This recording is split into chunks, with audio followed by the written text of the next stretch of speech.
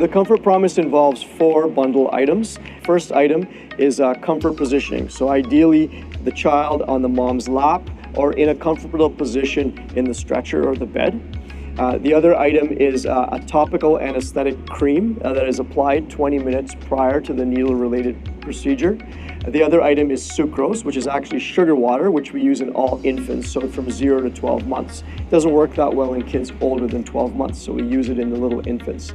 And the other one is distraction. So again, that's age-related. It can be a tablet with some games on it for an older child or a video, and books, toys, coloring books for younger children. The emergency department is the place in the hospital where most needle-related procedures are done. More than 70% of those kids undergo a painful procedure, and the vast majority of those are needle-related procedures. The Comfort Promise does improve health outcomes for children.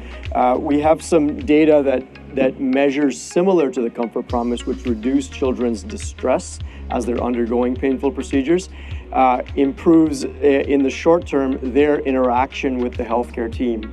But it also makes parents feel happier, so parents are much more satisfied when their children are less distressed. And finally, it improves nursing morale because it essentially endows nurses with the ability to provide comfort in ways that they may not have been able to do before. So LHSC is unique. We're able to turn these comfort items into medical directives. So that empowers the nurse to be able to institute these without any oversight of a physician or an order from a physician. Most of the time now, it only takes 1, maybe 2 nurses to put in an IV or to get some blood from a child, whereas before, they would have to take multiple nurses to restrain the child.